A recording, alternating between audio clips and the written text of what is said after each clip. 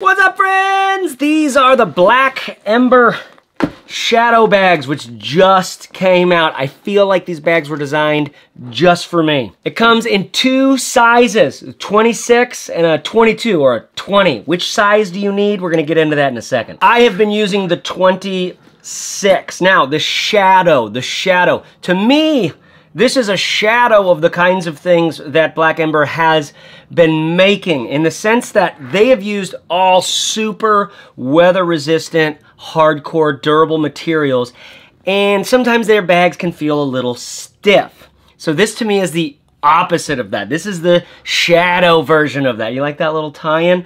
Where it's actually got some drape to it.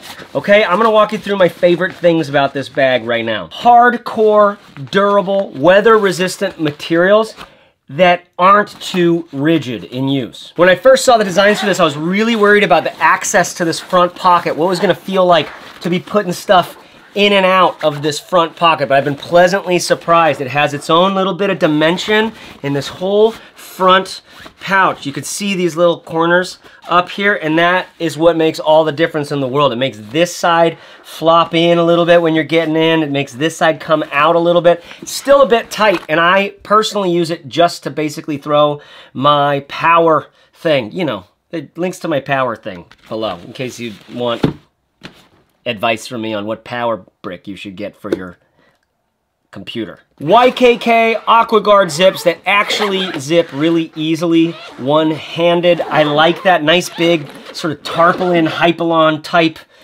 zipper pulls that are easy to grip it and rip it. I like that, but the water seal on this is really, you know, I was gonna say sincere. It's a very sincere seal, but it's significant. Handles on the top and both sides here also can do a really cool briefcase mode, which maybe is a little floppy. The fact that the materials aren't so rigid make it a great backpack and maybe less of a great briefcase, but for some of you who need to stow away the straps and just carry it in briefcase mode, they got you covered. Though I would say the handles themselves are a little bit floppy.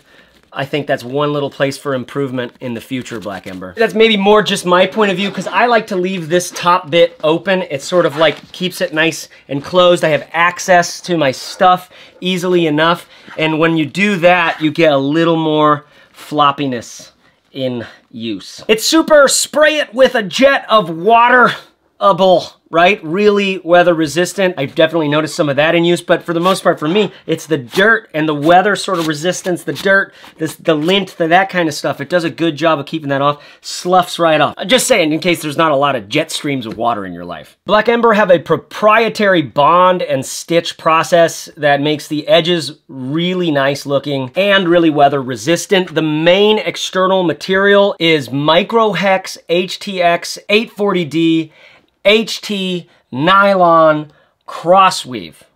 But there's actually 3 layers of material. Here, the inside layer, you can see up here, is really water resistant. It's totally covered. It's totally coated with something. Apparently there's 3 layers here though. Overall, I think just a really cool like drape to the fabric, how it works. Such a technical bag, but to have like kind of regular looks, it's not regular, it's sleek. It's a little Elon Musk, but it's like a little Elon Musk if he did a little more CrossFit, right? This is like the upgraded version of a GoRuck bag, right? Your thoughts on that? What I like about this is nice city vibes, right? But with massive weather and dirt resistance. Thanks, Black Ember. The bag has got some really solid daily carry comfort.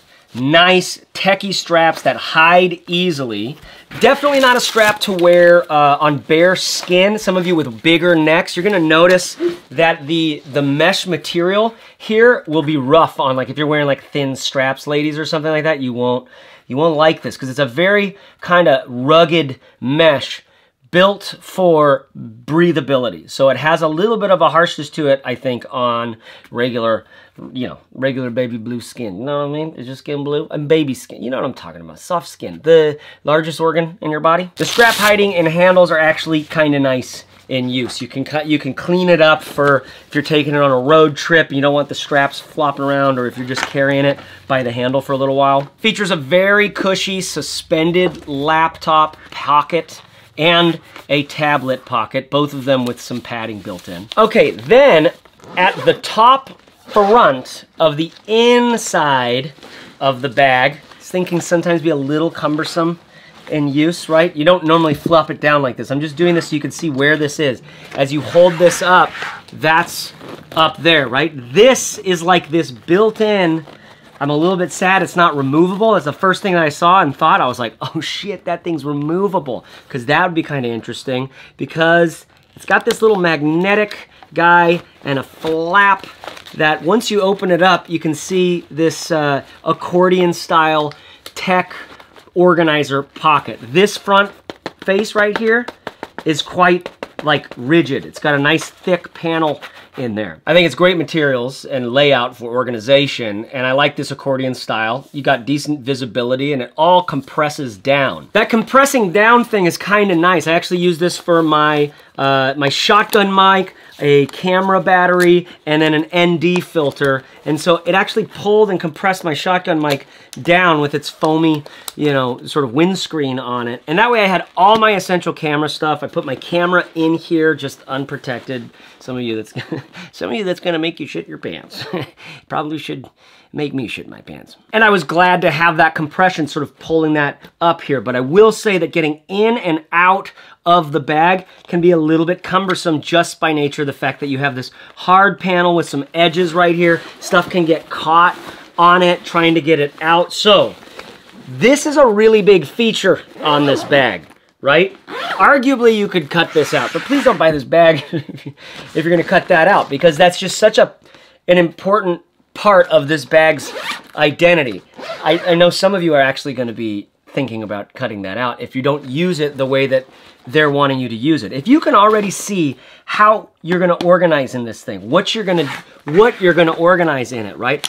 Then this is a really solid option for you. By the way, at the back of this, there's a cable pass-through that goes to the front main pocket. So some of you, that's pretty dongle Rodney-ish, right? So if you can already smell the kinds of things that you're gonna organize in this thing, you're stoked. If you're not sure how you're gonna use this, I will say this ends up being right at some of the most important real estate on the bag. And because of that drape that I like so much, which arguably behind this panel, we could have put a little, they did put some more structure behind there. We could put a little bit more maybe, but because that's where that pocket is. So if you have heavy stuff in there, you're just gonna notice it. I'll say this magnet can get a little bit fussy because you have to pull down and then you can't close it one-handed. You have to, or you can, but you have to lift up this thing. That thing should not flop down, right? That thing should have a piece of glue.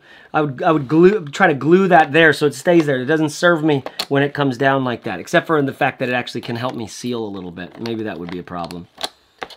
But when this is in the bag, you actually have to kind of get away from it a bit and pull it down and then up. You'll get used to it. It's fine. But it's just a little fussy, right? Most of this bag's pretty simple, and that's what I like about it. That's a bit fussy. I think it's worthy of becoming indispensable in your life. It is. The use and the functionality of it isn't so inefficient that you can't use it or that you're really gonna get like frustrated with it. It is worthy, totally. That's my sense, but you've got to work the way it wants to work, right? But Black Ember are kind of, you know, they're shooting for the fences here. I like that. In fact, you're gonna see, maybe I'll show you this. This is their sling that has the same thing as this inside of it. For me, that makes me want to have this, and I'll throw that into my bag, and then I don't need this, right? You have both. You have both. Okay, so there's two sizes. Which one do you need? There are some organizing bits on the inside of the front panel. Then there's the laptop and tablet sleeves on the back panel. The rest of the internal space is just open capacity. And it opens fully clamshell, so you can get lots of visibility on your stuff, but also all your stuff can just easily fall out, right? So here's the capacity of the 26. Can you see back in here? There's like maybe 3 inches on this panel here, and then another inch on this one here. The laptop and tablet, for some reason, this really like lips forward a little bit and always looks kind of funky to me, but it's a good spot for your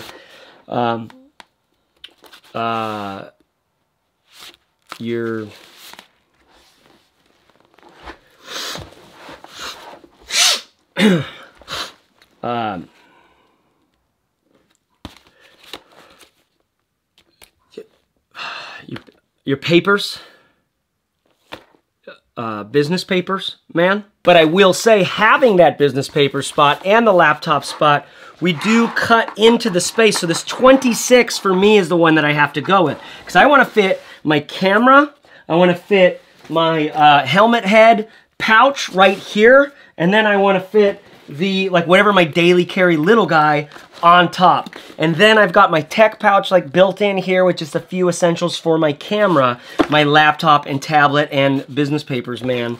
And then this front pouch where I keep my, basically just my, like one dongle that I need and my power charger. So at 26, I'm all full up. Now my 11-year-old son loves this bag. I love this in the 22-liter size. I just think this is really good size, well, a good looking bag for people of small to medium sized torsos, right? I think this is just, it's so nice and tight. But for myself personally, it was a little too tight carrying my camera and pouches in here. They just didn't fit efficiently, right? I could get it in, but was it comfortable? While we're here, this little organization on the front, there's a zipper, and that goes down, and it's like mesh on one side and not mesh on the other. And then there's this little pouch, which is apparently where your water bottle needs to go.